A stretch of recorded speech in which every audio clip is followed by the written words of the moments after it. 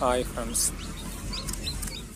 ഞാൻ ഇതിനു മുന്നേ എൻ്റെ യൂട്യൂബ് ചാനലിൽ ഇതുപോലെ ഞാൻ ഉണ്ടാക്കിയ ഇൻക്യുബേറ്ററിൽ കോഴിക്കുഞ്ഞുങ്ങൾ വിരിഞ്ഞിറങ്ങുന്നതിൻ്റെ വീഡിയോ ഇതിനു മുന്നേ ഞാൻ അപ്ലോഡ് ചെയ്തിരുന്നു. അപ്പോൾ അതിനുശേഷം ഇത് രണ്ടാമതാണ് ഇതേപോലെ ഞാൻ ഉണ്ടാക്കിയ ഇൻക്യുബേറ്ററിൽ വിരിയിച്ച കോഴിക്കുഞ്ഞുങ്ങൾ വിരിഞ്ഞിറങ്ങുന്നതിൻ്റെ വീഡിയോ രണ്ടാമത് പ്രാവശ്യമാണ് ഇത് ഇടുന്നത്. അപ്പോൾ ആദ്യം ഞാൻ എൻ്റെ യൂട്യൂബ് ചാനലിൽ ആ വീഡിയോ ഇട്ടപ്പോൾ കുറേ ആൾക്കാർ ഓരോ സംശയവും നിർദ്ദേശവുമായി വീഡിയോയുടെ താഴെ കമൻ്റായി അവരുടെ അഭിപ്രായങ്ങൾ രേഖപ്പെടുത്തിയിരുന്നു. അപ്പോൾ കൂടുതൽ പേർക്കും അതിൽ സംശയമുണ്ടായത്, നമ്മൾ ഇൻക്യുബേറ്ററിൽ വെക്കുമ്പോൾ ഈ കോഴിക്ക് അടവെച്ച് വിരിയിക്കുന്ന അത്രന്നെ ദിവസം വേണോ, പെട്ടെന്ന് വിരിയില്ലേ എന്ന് കൂടുതൽ പേരും ചോദിച്ചത്. പക്ഷേ നമ്മൾ കോഴിക്ക് അടവെച്ച് മുട്ട വിരിയിക്കുന്ന അതുപോലെ തന്നെയാണ് ഇൻക്യുബേറ്ററിലും വിരിയിക്കുന്നത്. കോഴി അടയിരിക്കുമ്പോൾ മുട്ടക്ക് കിട്ടുന്ന അതേ ചൂട് തന്നെയാണ് ഇൻക്യുബേറ്ററിൽ സെറ്റ് ചെയ്യുന്നത്.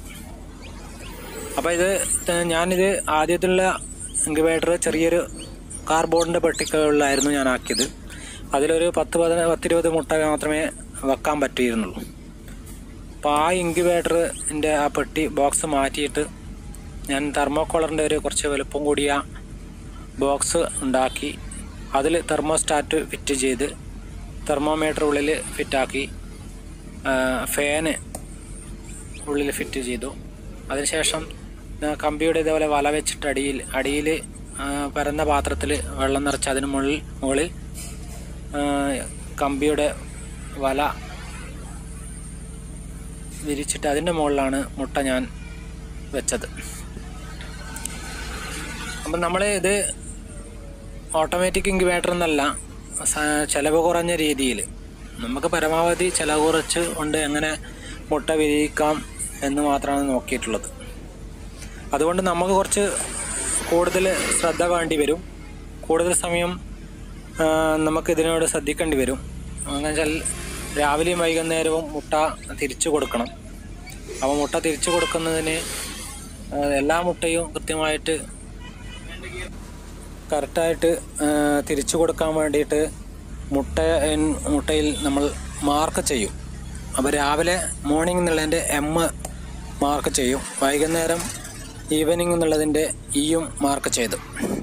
അങ്ങനെ രാവിലെ M എന്നുള്ള ഭാഗം മുകളിലേക്ക് വരുന്ന രീതിയിൽ മുട്ട വെക്കുകയും വൈകുന്നേരം ആകുമ്പോൾ അത് നേരെ തിരിച്ച് ഓപ്പോസിറ്റായി തിരിച്ച് E എന്നുള്ളത് മുകളിലേക്ക് വരുന്ന രീതിയിലും മുട്ട തിരിച്ച് വെച്ചു. പിന്നെ ഞാൻ ഈ ഇൻക്യുബേറ്ററിൽ ഒരു 10-60ഓളം മുട്ട വെച്ചിട്ടുണ്ട്. ഈ വെച്ച മുട്ട എനിക്ക് എൻ്റെ വീട്ടിലുള്ള കോഴിയുടെ മുട്ട തന്നെയാണ് ഞാൻ ഇതേപോലെ വിരിയിപ്പിക്കാൻ വേണ്ടി വെച്ചത്. അപ്പോൾ ഒരുമിച്ച് ഇത്രയും മുട്ട കിട്ടാത്തത് കൊണ്ട് ഞാൻ പകുതി മുട്ട ഏകദേശം ഒരു 10-25 മുട്ടയോളം ഞാൻ ആദ്യം വെച്ച് അതിന് ശേഷം കിട്ടുന്ന മുട്ട പിന്നീട് ഞാൻ ഇതിൽ ഇൻക്യുബേറ്ററിൽ വെച്ചിട്ടുണ്ട്. അപ്പോൾ ഇതേപോലെ വെക്കുമ്പോൾ നമുക്ക് ഓരോ ഡേറ്റിന് വെച്ച മുട്ട ഏതാണെന്ന് മനസ്സിലാക്കാൻ 21 ദിവസം ആകുന്നത് അറിയാൻ വേണ്ടി നമ്മൾ ഇതിൻ്റെ മേലെ ഞാൻ ഡേറ്റ് കൂടി മുട്ടയുടെ മുകളിൽ അടയാളപ്പെടുത്തിയിരുന്നു. അപ്പോൾ 21 ദിവസം ആയിക്കഴിഞ്ഞാലാണ് ഇതുപോലെ കുഞ്ഞുങ്ങൾ അതിൻ്റെ തോട് പൊട്ടിച്ച് കൊക്കുള്ള സ്ഥലം, ഇതിൻ്റെ കൊക്കുള്ള സ്ഥലമാണ് ഫസ്റ്റ് പൊട്ടിയിട്ട് വരുന്നത്. അതിനുശേഷം നമ്മൾ 21 ദിവസമായിട്ട് പുറത്ത് വരാൻ പറ്റുന്നില്ലെങ്കിൽ നമുക്ക് ഈ മുട്ടത്തോട് കുറച്ച് പൊട്ടിച്ചു കൊടുക്കാൻ പറ്റും, നമുക്ക് തന്നെ പൊട്ടിച്ചു കൊടുക്കാം.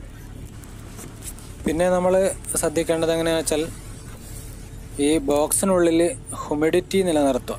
പുറമേയുള്ള അന്തരീക്ഷത്തിലുള്ള ജലാംശം പോലെ തന്നെ നമ്മൾ ഈ ബോക്സിനുള്ളിൽ ചൂടിന് പുറമെ വായുവിൽ ജലാംശം നിലനിർത്തണം. അതിനൊരു തുടക്കത്തിൽ തന്നെ ഒരു 55 മുതൽ ഒരു 65-70 വരെ നമുക്ക് ഹ്യൂമിഡിറ്റി ബോക്സിനുള്ളിൽ നിലനിർത്താൻ വേണ്ടിയാണ് വെള്ളം വെക്കണമെന്ന് പറയുന്നത്. അപ്പോൾ ഇതിനുള്ളിലുള്ള വെള്ളം ഫാൻ വർക്ക് ചെയ്യുന്നത് കൊണ്ട് അത് വായുവിലേക്ക് ജലാംശമുള്ള ഹ്യൂമിഡിറ്റി നിലനിർത്താൻ പറ്റും. അപ്പോൾ അല്ലെങ്കിൽ മുട്ടത്തോടിന് ഉറപ്പ് കൂടുതലായി വന്നു മുട്ട ചൂട് മാത്രമാണെങ്കിൽ ഉറപ്പ് ഉള്ള തോടായി മാറിയിട്ട് അത് പൊട്ടിച്ച് കുഞ്ഞുങ്ങൾക്ക് പുറത്തിറങ്ങാൻ പറ്റാതെ ഈ മുട്ടത്തോടിനുള്ളിൽ തന്നെ ചത്തുപോകുന്ന അവസ്ഥ വരും കുഞ്ഞുങ്ങൾ. അപ്പോൾ അതൊഴിവാക്കാനായി ഹ്യൂമിഡിറ്റി നമ്മൾ ചെക്ക് ചെയ്യുക. പിന്നെ 18 ദിവസം വരെ, 1 മുതൽ 18 ദിവസം വരെ എല്ലാ ദിവസവും മുട്ട തിരിച്ചു വെക്കുക, മുട്ട അനക്കിക്കൊണ്ട് വെക്കുക. കാരണം എന്താ വെച്ചാൽ രാവിലെയും വൈകുന്നേരവും ഉച്ചക്കും പറ്റുമെങ്കിൽ നിങ്ങൾക്ക് ചെയ്യാൻ പറ്റുമെങ്കിൽ ചെയ്യുക. എന്ന് വെച്ചാൽ അത് മുട്ട ഒരു സ്ഥലത്ത് തന്നെ ഇതിൻ്റെ ഭ്രൂണം ഇരുന്നിട്ട് മുട്ടത്തോടിൽ ഒട്ടിപ്പിടിച്ച് അവിടെ തന്നെ വളർന്നു വരുമ്പോൾ ഈ വിരിഞ്ഞിറങ്ങുന്നത് കുഞ്ഞുങ്ങൾ വിരിഞ്ഞിറങ്ങുമ്പോൾ അധികമായി മുട്ടത്തോട് ഒട്ടിപ്പിടിച്ചിട്ട് ചത്തുപോകുന്നൊരവസ്ഥ ഉണ്ടാവും. അത് ഒഴിവാക്കാനായി മുട്ട അനക്കി കൊടുക്കുന്നത്. അത് 18 ദിവസത്തിന് ശേഷം ഇതിൻ്റെ കൂർത്ത ഭാഗം അടിയിലോട്ടാക്കി, മുട്ടയുടെ കൂർത്ത ഭാഗം അടിവശത്തേക്കാക്കി മുകളിലേക്ക് വീതി കൂടിയ ഭാഗം വരുന്ന രീതിയിൽ വെച്ചിട്ട് 3 ദിവസം അനക്കാതെ വെക്കുക. അപ്പോൾ അതിൻ്റെ മുകളിലെ ഭാഗം തന്നെയാണ് ഫസ്റ്റ് ഈ കൊക്ക് വരുന്നത്, പൊട്ടിയിട്ട് പുറത്തേക്ക് വരുന്നത്. അപ്പോൾ അതൊന്ന് ശ്രദ്ധിക്കുക നമ്മൾ ചെയ്യുന്നവർ. പിന്നെ നമുക്ക് സ്വന്തമായിട്ട് ചെറിയ ചിലവിൽ തന്നെ ഇതേപോലെ ഇൻക്യുബേറ്റർ സെറ്റ് ചെയ്യാനാവും. പിന്നെ ഓട്ടോമാറ്റിക് നമുക്ക് തന്നെ വേണമെങ്കിൽ നമുക്ക് ട്രേ കൈകൊണ്ട് തിരിച്ചു വെക്കുന്നതിന് പകരം മുട്ട അങ്ങോട്ടും ഇങ്ങോട്ടും 2 സൈഡേക്കും ചെരിയുന്ന രീതിയിലേക്ക് നമുക്ക് ട്രേ ഉണ്ടാക്കിയിട്ട് മോട്ടർ ഹിറ്റാക്കിയിട്ട് സെറ്റാക്കാൻ പറ്റും. അത് കുറച്ചും കൂടി ചിലവ് വരും. അത് ഒഴിവാക്കിക്കൊണ്ട് ഇതിപ്പോൾ നമുക്ക് എല്ലാ ദിവസവും ശ്രദ്ധിക്കാൻ പറ്റുന്നതാണെങ്കിൽ നമുക്ക് ഇതുപോലെ ചെയ്താൽ മതി. കൈ കൊണ്ട് തന്നെ തിരിച്ചു വെച്ചാൽ മതി. അത് എല്ലാ മുട്ടയും തിരിച്ചു വെച്ചു എന്നുള്ളത് മനസ്സിലാക്കാൻ വേണ്ടിയാണ് മാർക്ക് ചെയ്യുന്നത്. പിന്നെ ഇത് ഒരുമിച്ച് മുട്ട വെക്കാൻ പറ്റാത്തത് കൊണ്ട് ഓരോ ഡേറ്റ് വ്യത്യാസം ഉണ്ടാവും. ആ ഡേറ്റിന് കണക്കാക്കിയിട്ട് 18 ദിവസം വരെ തിരിച്ചു വെക്കുക. അതിനുശേഷം അനങ്ങാതെ 21 ദിവസം വരെ മുട്ട വെക്കുക.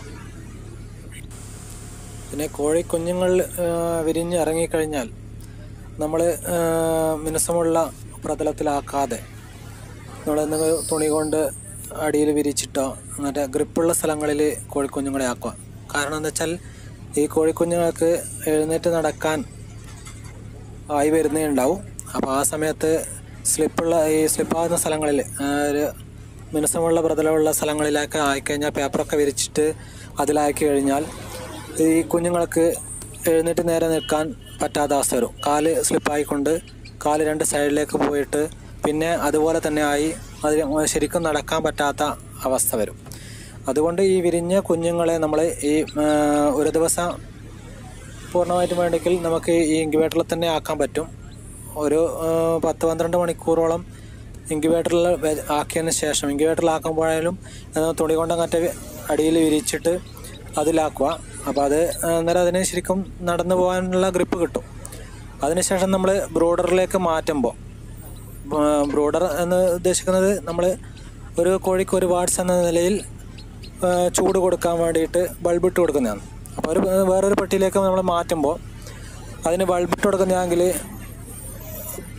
ആ കോഴിക്കുട്ടികൾക്ക് ചൂട് കിട്ടാൻ വേണ്ടി ബൾബിട്ട് കൊടുക്കുന്ന സമയങ്ങളിൽ നമ്മൾ ആ പെട്ടിയിലേക്ക് മാറ്റുന്ന സമയത്ത് ആ പെട്ടിക്കടിയിൽ ആദ്യത്തെ കുറച്ച് ദിവസം 2-3 ദിവസത്തേക്ക് നമ്മൾ പേപ്പർ ഇട്ട് കൊടുക്കുന്നതാണെങ്കിൽ പേപ്പർ ചുളിച്ചിട്ടിട്ട് കൊടുക്കുക.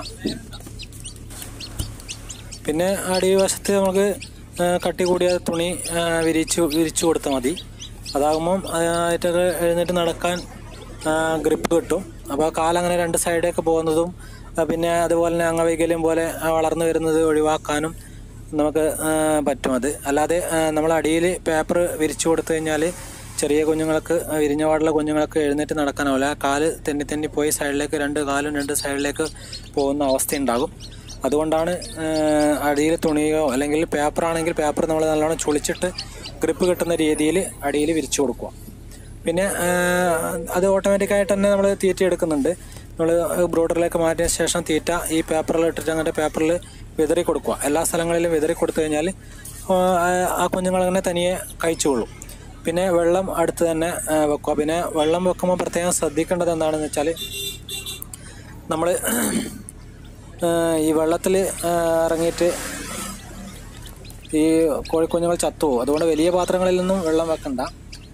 വെള്ളം വെക്കുമ്പോൾ നമ്മളെന്ന് വെച്ചാൽ ഈ വെള്ളത്തിലേക്ക് പോയിട്ട് ഈ കുഞ്ഞുങ്ങൾ വീഴാതിരിക്കാൻ പ്രത്യേകം ശ്രദ്ധിക്കുക. ചെറിയ പാത്രങ്ങളിൽ വെക്കുക. ഒന്നിക്കതിൻ്റെ ഞാൻ ഇതിൻ്റെ ഈ വീഡിയോൻ്റെ ലാസ്റ്റ് അത് കൊടുത്തിട്ടുണ്ട്. കുഞ്ഞുങ്ങളെ ഞാൻ ബ്രോഡറിലേക്ക് മാറ്റിയ ശേഷമുള്ളത് ഞാൻ ഈ വീഡിയോൻ്റെ ലാസ്റ്റ് അത് ഇതിനകത്ത് വീഡിയോയിൽ കൊടുത്തിട്ടുണ്ട്.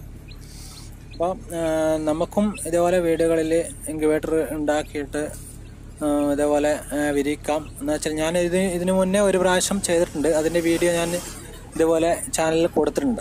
അപ്പോൾ നമ്മൾ ആദ്യം ഞാൻ കരുതിയത് ഇതേപോലെ നമുക്ക് വിരിയിച്ചെടുക്കാനാകില്ല എന്ന് കരുതി. അപ്പോൾ ആദ്യം വിരിയിച്ചപ്പോൾ ഒരു 20 മുട്ട വെച്ചതിൽ 15 വിരിഞ്ഞുള്ളൂ. ഇനി ഇത് പൂർണ്ണമായി വിരിഞ്ഞ് വന്നില്ല. ഇനിയിപ്പോൾ പൂർണ്ണമായി വിരിഞ്ഞ് വന്നു കഴിഞ്ഞാൽ മാത്രമേ ഞാൻ പറയാൻ പറ്റൂ. ഞാനിപ്പോൾ ചെറിയ ഇൻക്യുബേറ്ററിൻ്റെ അകത്തിൽ നിന്നും അത് മാറ്റി കുറച്ച് തെർമോക്കോളറിൻ്റെ ഷീറ്റ് വാങ്ങിയിട്ട് തെർമോക്കോളറിനെ കൊണ്ട് തന്നെ ഫെവിക്കോൾ ഉപയോഗിച്ച് പൊട്ടിച്ചിട്ട് തെർമോക്കോളറിൻ്റെ ബോക്സ് ഉണ്ടാക്കുക ചെയ്തത്. അപ്പോൾ കുറച്ചും കൂടി അതിൽ നമുക്ക് സൗകര്യം ഉണ്ടാകും. കുറച്ചും കൂടി കൂടുതൽ മുട്ട വെക്കാൻ പാകത്തിനാണ് ഇപ്പോൾ ഉണ്ടാക്കിയിട്ടുള്ളത്. അപ്പോൾ അങ്ങനെ സെറ്റ് ചെയ്ത് പിന്നെയെന്ന് വെച്ചാൽ നമ്മൾ ഈ വിരിയിക്കാൻ എടുക്കുന്ന മുട്ട അത് നമ്മൾ പൂവൻ്റെ ഇതിലുള്ള സാമീപ്യമുള്ള തന്നെ വേണം. പൂവൻ്റെ ചേലുള്ള മുട്ട തന്നെ ഉണ്ടെങ്കിൽ മാത്രമേ വിരിയുകയുള്ളൂ. അപ്പോൾ ഒരു 5 കോഴിക്ക് ഒരു പൂവൻ എന്ന രീതിയിൽ പൂവൻ കോഴി ഉണ്ടെങ്കിൽ അതിൽ നിന്ന് കിട്ടുന്ന മുട്ട ഇപ്പോൾ ഈ 5 പിടക്കോഴിയിൽ നിന്നും കിട്ടുന്ന മുട്ട തന്നെ നമുക്ക് വിരിയിച്ചെടുക്കാൻ പറ്റും. അപ്പോൾ പുറമേ നിന്ന് വാങ്ങുന്ന മുട്ടകളാണെങ്കിൽ നമുക്ക് ഉറപ്പ് പറയാൻ പറ്റില്ല. അത് വിരിഞ്ഞ് കിട്ടുമോ ഇല്ലയോ, എത്ര പഴക്കമുണ്ടെന്നൊന്നും പറയാൻ പറ്റില്ല. ഞാനിതിലിപ്പോൾ ഒരു 5 ദിവസത്തെയൊക്കെ പഴക്കമുള്ള ഒരു 10 ദിവസത്തിനുള്ളിൽ പഴക്കമുള്ള മുട്ടകളാണ് വിരിയിക്കാൻ വേണ്ടിയിട്ട് എടുത്തിട്ടുള്ളത്. അധികം പഴക്കം ഉണ്ടാകുമ്പം വിരിയുന്നത് ചാൻസ് കുറയും. അപ്പോൾ നമ്മൾ പല കാരണങ്ങൾ കൊണ്ടും ഇതേപോലെ ഇൻക്യുബേറ്റർ ഉണ്ടാക്കിയിട്ട് പല ആൾക്കാർക്കും ഇതേപോലെ മുട്ട വിരിഞ്ഞ് കിട്ടുന്നില്ല. 1 or 2 മാത്രമേ വിരിയുന്നുള്ളൂ, ബാക്കിയൊക്കെ മുട്ടക്കുള്ളിലിരുന്ന് ചത്തുപോകുന്നു, ചിലത് വിരിയുന്നില്ല എന്നൊക്കെ പറഞ്ഞിട്ട് കുറേ ആൾക്കാർ ഇങ്ങനെ കമൻറ്റ് അയച്ചിട്ടുണ്ട്. അപ്പോൾ എനിക്ക് തോന്നുന്നത് ഒന്ന് ഈ ബ്രീഡ് മുട്ട കിട്ടാത്തത് കൊണ്ട്, ഒന്ന് അത് പൂവൻ്റെ സാമീപ്യം ഇല്ലാത്ത മുട്ടയായതുകൊണ്ട്, പിന്നെ ഉണ്ടാകുന്നത് ഒന്ന് പഴക്കം, മുട്ടയുടെ പഴക്കം കൊണ്ടായിരിക്കും. അല്ലെങ്കിൽ നമ്മുടെ ഇൻക്യുബേറ്ററിൽ ഉണ്ടാകുന്ന ഹ്യൂമിഡിറ്റീൻ്റെ പ്രശ്നം കൊണ്ട് ചില മുട്ടകൾ ആദ്യമൊക്കെ വിരിഞ്ഞ് വന്ന് ലാസ്റ്റ് ഒരു 20 ദിവസം വരെയൊക്കെ വിരിഞ്ഞ് പൂർണ്ണ വളർച്ചയത്തിന് ശേഷം 21ാമത്തെ ദിവസം ഈ മുട്ട പൊട്ടിയിട്ട് പുറത്തേക്ക് വരാത്ത അവസ്ഥയുണ്ട്. അത് ഈ നമ്മുടെ ഹ്യൂമിഡിറ്റീൻ്റെ വ്യത്യാസം കൊണ്ടും ഈ മുട്ടത്തോടിന് ഭയങ്കര ഉറപ്പ് ആയി വന്നിട്ട് ഈ കോഴിക്കുഞ്ഞുങ്ങൾക്ക് ഈ മുട്ടത്തോട് പൊട്ടിച്ച് പുറത്ത് വരാനുള്ള ശേഷിയില്ലാതെ അവസ്ഥ വരുമ്പോഴാണ് അതിൻ്റെ ഉള്ളിൽ തന്നെ ഇരുന്നിട്ട് ചത്തുപോകുന്ന അവസ്ഥ ഉണ്ടാകുന്നത്. അപ്പം നമ്മൾ 21 ദിവസം കറക്റ്റായി നമ്മൾ മുട്ട വെച്ച് ആ ഡേറ്റ് കണക്ക് കൂട്ടി 21 ദിവസം കറക്റ്റായെങ്കിൽ നമുക്ക് മനസ്സിലാക്കാൻ പറ്റും. നമുക്കിത് എടുത്തിട്ട് ചെവികിൻ്റെ അടുത്ത് വെച്ചാൽ തന്നെ ഉള്ളിന്ന് കോഴിക്കുഞ്ഞ് കരയുന്നതായി മനസ്സിലാക്കാൻ പറ്റും. പിന്നെ നേരെ ഈ 18 ദിവസത്തിന് ശേഷം ഈ മുട്ട അനക്കാതെ വെച്ചതാണെങ്കിൽ ആ മുകൾ ഭാഗത്ത് തന്നെ ആയിരിക്കും ഈ കോഴിക്കുഞ്ഞിൻ്റെ കൊക്ക് വന്ന് നിൽക്കുന്നുണ്ടാവാം. അപ്പോൾ ആ സ്ഥലങ്ങളിൽ ഈ മുട്ടക്കുള്ളിലുള്ള ഉള്ള ആ സ്ഥലത്ത് ചെറിയൊരു ദ്വാരം ഇട്ടാൽ നമുക്ക് ഈ കോഴിയുടെ കൊക്ക് പുറത്ത് വന്നതായി കാണാൻ പറ്റും. ചില സമയം പൊട്ടിച്ച് പുറത്ത് വരാൻ പറ്റാത്തതാണെങ്കിൽ നമുക്ക് ആ ഭാഗം, കുറച്ച് ഭാഗം, ഈ കൊക്കുള്ള ഭാഗം പൊട്ടിച്ച് കൊടുക്കാൻ പറ്റും. അങ്ങനെ പൊട്ടിച്ചു കൊടുത്തതിന് ശേഷം പിന്നെ കുറേ സമയത്തിന് ശേഷവും അതിന് പുറത്ത് പോരാനോ പറ്റുന്നില്ല, നമുക്ക് മുട്ടത്തോട് ഒരു ഭാഗം അടത്തിയിട്ട് സ്വമേധയാ അത് പുറത്തിറങ്ങി വരുന്ന രീതിയിലേക്ക് മുട്ടത്തോട് പൊട്ടിച്ചു കൊടുക്കാൻ നമുക്ക് പറ്റും. അങ്ങനെ ചെയ്തിട്ട് എൻ്റേത് ചിലതൊക്കെ ഞാനങ്ങനെ ചെയ്തിട്ടുണ്ട്. അപ്പോൾ എല്ലാം നമ്മൾ ഈ പുറത്ത് വരും, എന്തായാലും പൊട്ടിച്ച് പുറത്ത് വരുമെന്ന് വെച്ച് കാത്തിരിക്കണ്ട.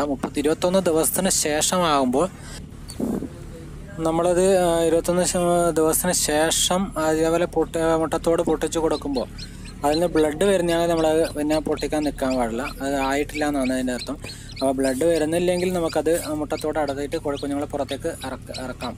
പിന്നെ അതിന് ശേഷം അതിൽ ഈ ഇൻക്യുബേറ്ററുള്ള ചൂട് കാരണം അതിൻ്റെ പുറമേ ഉള്ളതൊക്കെ ഉണങ്ങി നല്ല ഇതായതിനു ശേഷം നമുക്ക് പുറത്തേക്ക് ഇറക്കാൻ പറ്റും.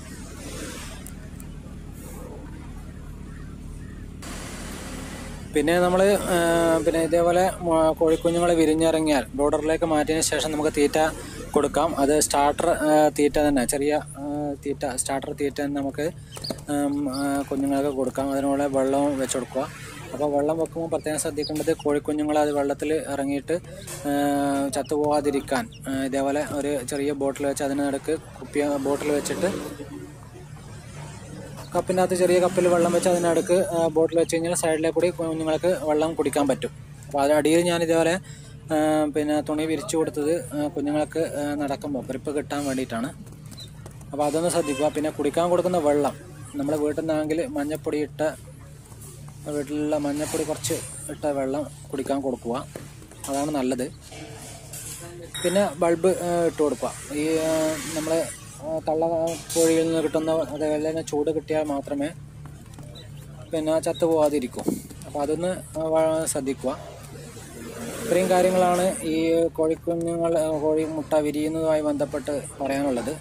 പിന്നെ എൻ്റെ ഈ ചാനൽ ഇഷ്ടപ്പെട്ട് ഈ ചാനലിലെ ഈ വീഡിയോ ഇഷ്ടപ്പെട്ടിട്ടുണ്ടെങ്കിൽ എല്ലാവരും ലൈക്ക് ചെയ്യുക. പിന്നെ സബ്സ്ക്രൈബ് ചെയ്യാത്തവർ സബ്സ്ക്രൈബ് ബട്ടണിൽ ക്ലിക്ക് ചെയ്ത് ബെല്ലൈക്കൺ എനേബിൾ ചെയ്യുക, സപ്പോർട്ട് ചെയ്യുക. എന്തെങ്കിലും അഭിപ്രായങ്ങൾ അറിയിക്കാനുണ്ടെങ്കിൽ കമൻറ്റ് ബോക്സിൽ അഭിപ്രായം അറിയിക്കുക. എന്നെക്കൊണ്ട് അറിയുന്ന കാര്യങ്ങൾ ഞാൻ മറുപടിയായിട്ട് നിങ്ങളെ അറിയിക്കുന്നതായിരിക്കും. പിന്നെ ഈ സബ്സ്ക്രൈബ് ചെയ്യുന്നത് കുറേ ആൾക്കാർ നമ്മളെ വീഡിയോ കാണുന്നുണ്ട്. പക്ഷേങ്കിൽ എല്ലാ ആൾക്കാരൊക്കെ വിചാരിക്കുന്നത് ഇതിന് സബ്സ്ക്രൈബ് ചെയ്യുമ്പോൾ അവരെ പൈസ ചിലവാകുന്ന, അങ്ങനെ സൗജന്യമായിട്ടാണ്. എല്ലാവർക്കും അത് സബ്സ്ക്രൈബ് ചെയ്യാം. അപ്പോൾ അതൊന്ന് ഹെൽപ്പ് ചെയ്യുക, സപ്പോർട്ട് ചെയ്യുക. എന്തെങ്കിലും കാര്യങ്ങൾ അറിയിക്കാനുണ്ടെങ്കിൽ കമൻ്റായിട്ട് രേഖപ്പെടുത്തുക. പിന്നെ ഇനിയും ഇതേപോലെ നല്ല വീഡിയോയുമായിട്ട് വീണ്ടും കാണാം. എല്ലാ സുഹൃത്തുക്കൾക്കും നന്ദി.